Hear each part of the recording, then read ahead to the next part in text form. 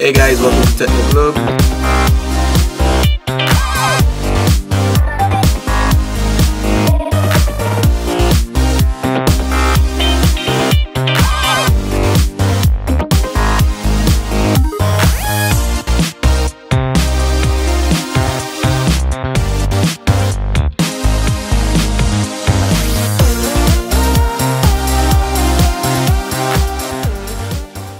Welcome to 2018, our first episode of Techno Club for the year.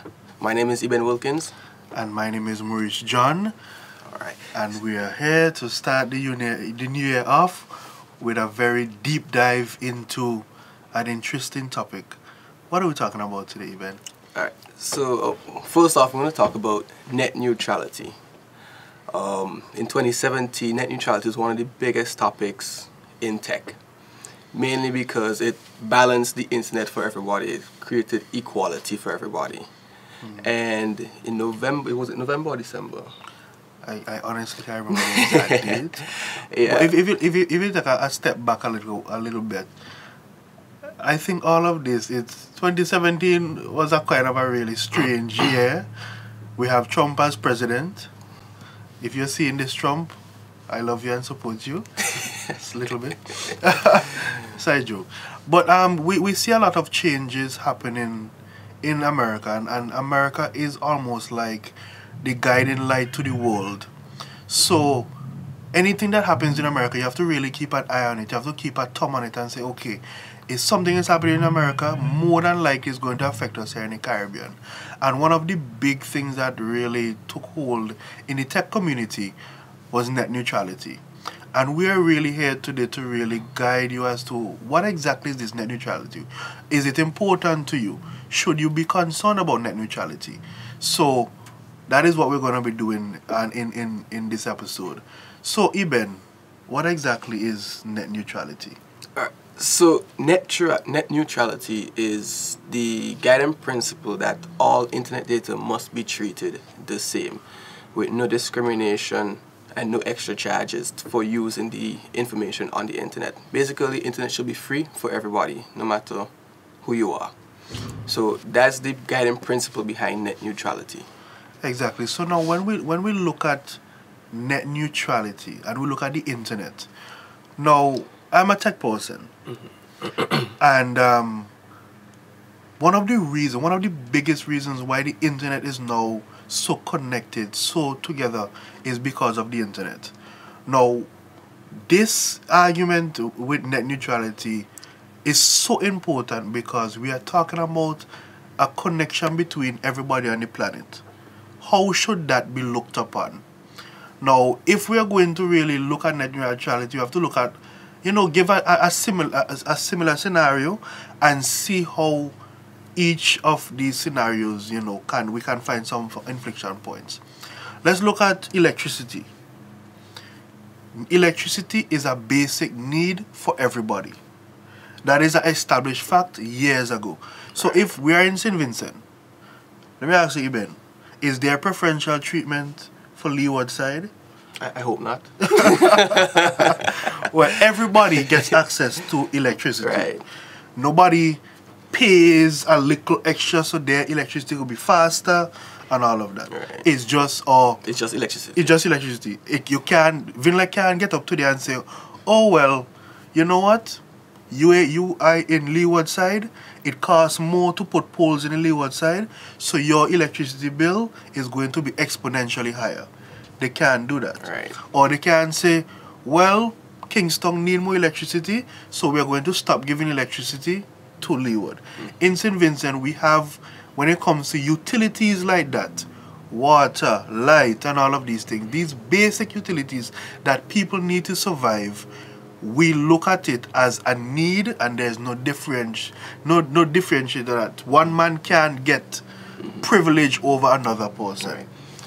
And that's the gist of what net neutrality is. It's treated, just like Marie said, as a utility, like water, equal for everybody. Right, because the internet is now so ingrained in our lives.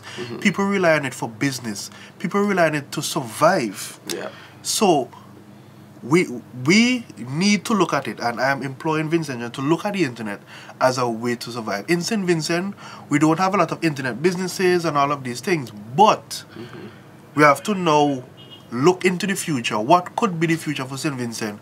Can we be a St. Vincent that is supported so heavily by the internet that we have e-commerce and all of these things, that we are totally connected, like how America is, and these bigger countries are connected and ingrained into the internet. So we're going to take a pause here, and I hope that you stick with us when we come back. All right.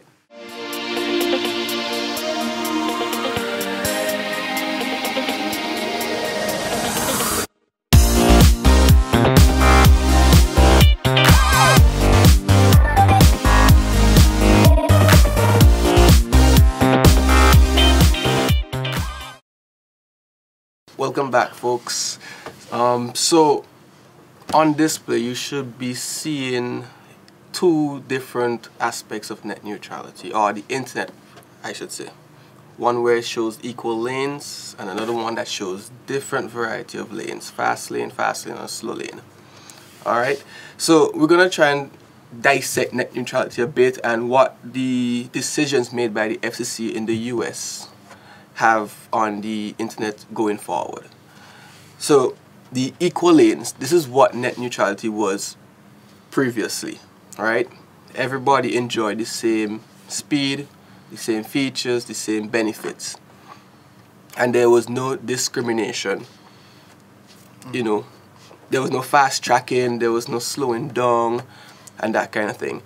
But I must say that before the net neutrality was introduced, companies like Netflix had to pay extra to Comcast in order to get their video streaming service operating at optimum peak, because they realized that Comcast was the word? Slowing down. Yes, throttling the internet. Throttling the internet. So and persons noticed this, and because of this, Netflix had to come and pay. So without net neutrality now, this is something that's going to be reoccurring on a regular basis. Companies are now going to have to pay the internet service providers for whatever benefit they need. Alright, so when we look at this, right, there are two broad sections that the FCC were dealing with. There's Title 1 and Title 2. What existed before was Title 2, where there was vigorous regulation. That is what they wanted to get rid of this year, and they succeeded because they had the voting power. Title 1 is what they want to revert now to, where you have light regulation, and they're saying, okay, as long as you tell us why we throttle the internet, or a company is paying for a faster lane, it is okay. But before, there was tighter regulation.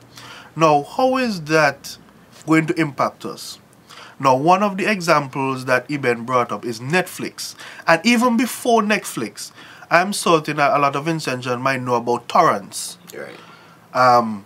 When the big torrents were really going on and really popular, you see ISP companies throttling torrents because people used to put a 4 gig file to download and leave the house and the file downloading. So the internet was being getting to a bottleneck, and these companies was throttling the torrents. So a big court case came out of that, and people start evaluating, should there be slowdowns? And one of the fundamental arguments they were making is, if you have a car, I have a truck, I am driving on a road, is it my responsibility to fix the road because I have a truck? So Netflix is a truck. They have heavier load, people are watching videos, and the road is like Digicel, Lime, Comcast, and all of these companies. Whose responsibility is it to maintain the roads, make new roads, just because I have a truck? And let's say you are a regular page that has 4 pages. Let's say you're Wikipedia, not much media, but I am YouTube and Netflix. I am the Mack truck going along on the road that you provide, and you are the smaller, nimble car. Is it my responsibility, because I am heavier, to pay you more to use the road.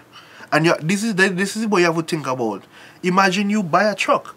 Should the government say to you, you know what, these truck drivers, they have the bigger trucks.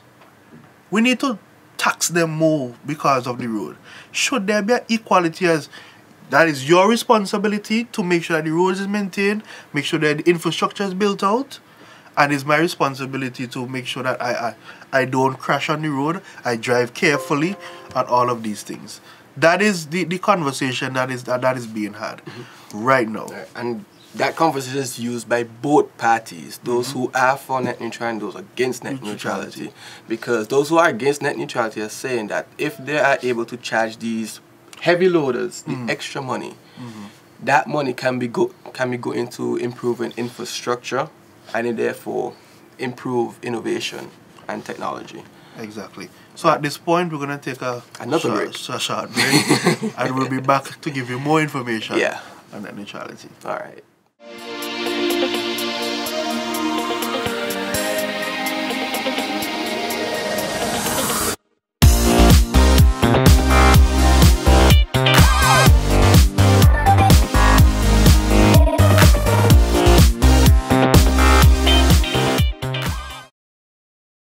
And we are back. So at this point, we're going to play some devil's advocate. I'm going to represent for net neutrality, and Eben is going to be against. So, Eben, why are you against net neutrality? Well, for one, right, as a service provider, having the sole responsibility to foot the infrastructure bill of the internet is extremely heavy and very tasking, especially if you're just one ISP in the area. It's tasking and you know, just a heavy load for one person to handle. So with the abandonment of the net neutrality and the ease up of all these legislations and regulations to restrict the use of the internet, I could be more creative and therefore get more income to then improve the infrastructure, which would then better the lives of the businesses and the community in general. Okay. So now I am against your point. I am for net neutrality. And here's why I'm for net neutrality. And of course this is just us playing a role. Yeah, but I'm trying to explain to you the different sides.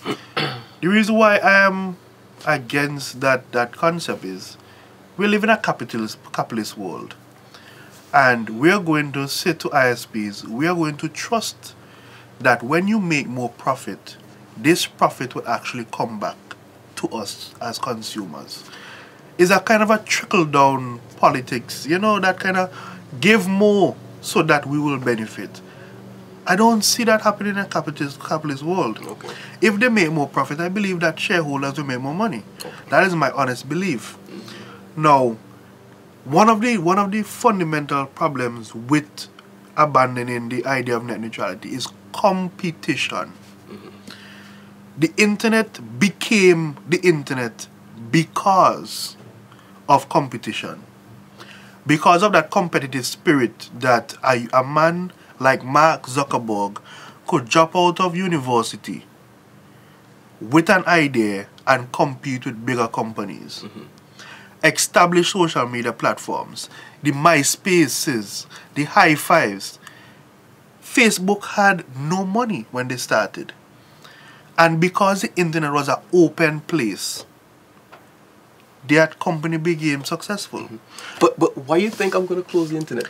Here's why I think we're not only living in a capital market, we're also living in a free world market. All right? Why all these regulations? Why this restricting me? Here's why we have to regulate. Here's why we have to regulate you, Mr. ISP. Here's why. Let's go back a few years before Facebook ever jumped on the scene. If High Five, everybody was on High Five. I was in grammar school and the hot thing was High Five. High Five at that point in time, they could have rested on their laurels and not innovate and say, ISP, give me a faster lane. Give me more preference. I go drop some money in your pocket and you could give me a faster speed and access than Facebook. Now, what would the world have been now if High Five could have dropped some money in ISP's pockets? There might have not been a Facebook. And that is the principle that we're seeing coming up here, where companies can pay for preference. That stifles innovation. Let's use another example that you are close with. Microsoft. If is it that Microsoft could have paid for bad press or when Android was coming up to stifle out the innovation that come up from Android, we would not have had this world that we live in. So the reason why regulation is absolutely needed is because we might be happy with what we have now, but we do not know what somebody could be creating. And one of my biggest problem and one of my biggest concern is, as a Caribbean country, we have a golden opportunity to capitalize on internet. And because we are so far behind, when runners are running and they catch a wind, our wind is coming. So when developers in St. Vincent say, you know what, we could create a Facebook for St. Vincent, which is better. Would I want Facebook to use their deeper pockets to stifle out that when I have a better product? And that is what we are trying to protect with an open internet. All right. And again, we're going to take a short break and we'll come back for our final segment on net neutrality.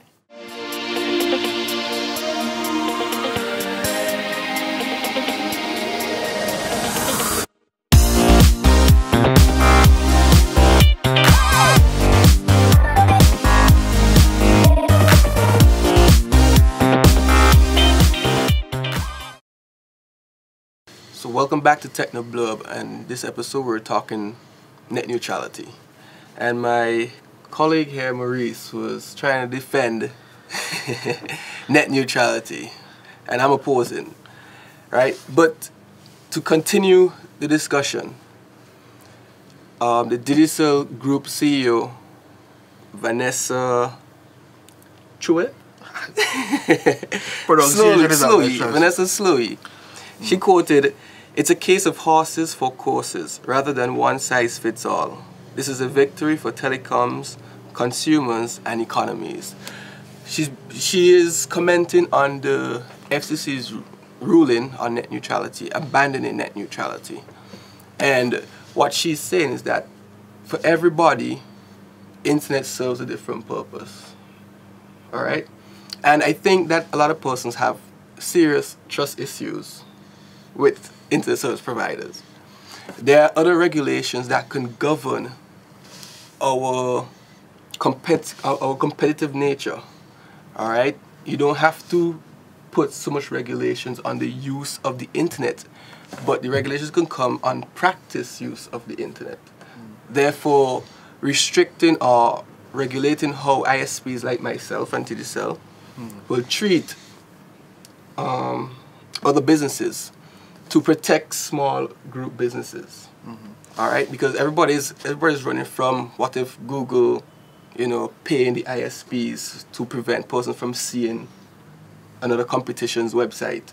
Everybody's running from that issue. But again, you could have other governing bodies regulate that kind of situation, your practice. But yeah, Digicel is applauding, just like many telecom companies around the world, is applauding the FCC's rule on net neutrality and is encouraging other ISPs in the region to, come on board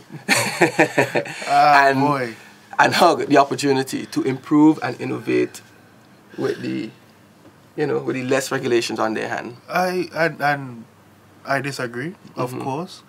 One of the most dangerous things in St. Vincent right now, when you go, and I'm going to say it openly.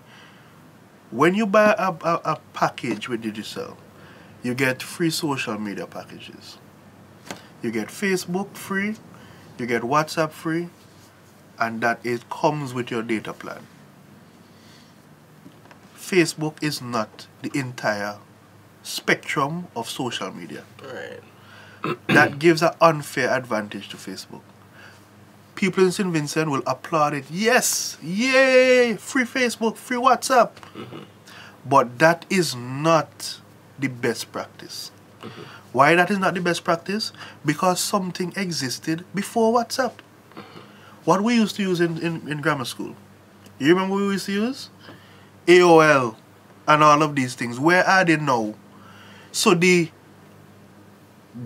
wonderful things that were in the past that we don't use anymore, we cannot let them be the standard.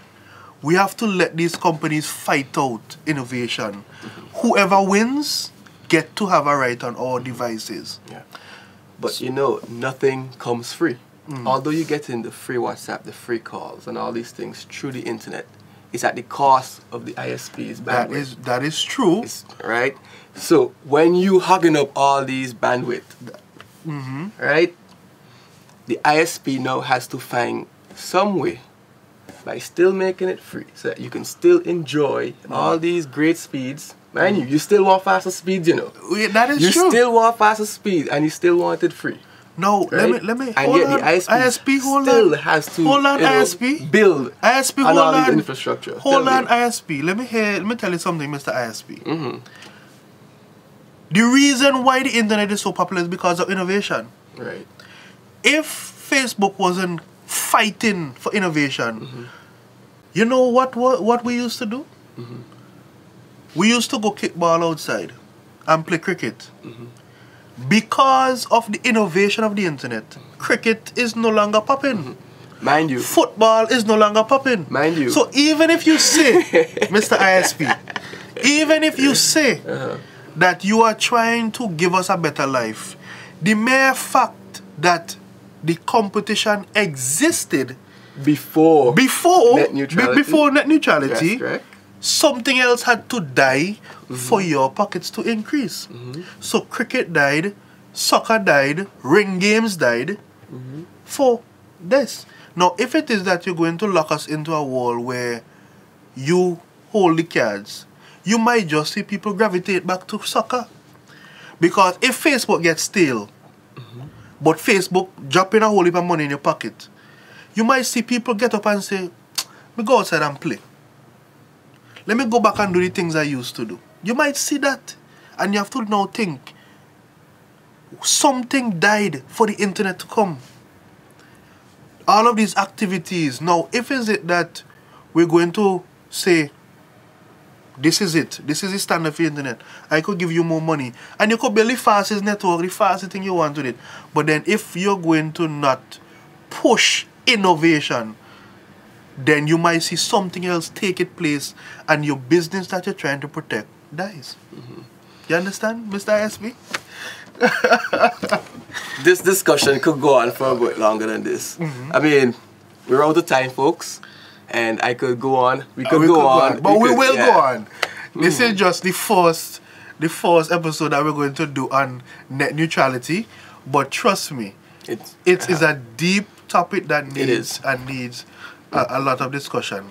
We're going to definitely try to bring more people onto the program so we could do a broader discussion and, you know, dialogue and see how much we could educate the Vincentian public on the topic of net neutrality, because it is absolutely important.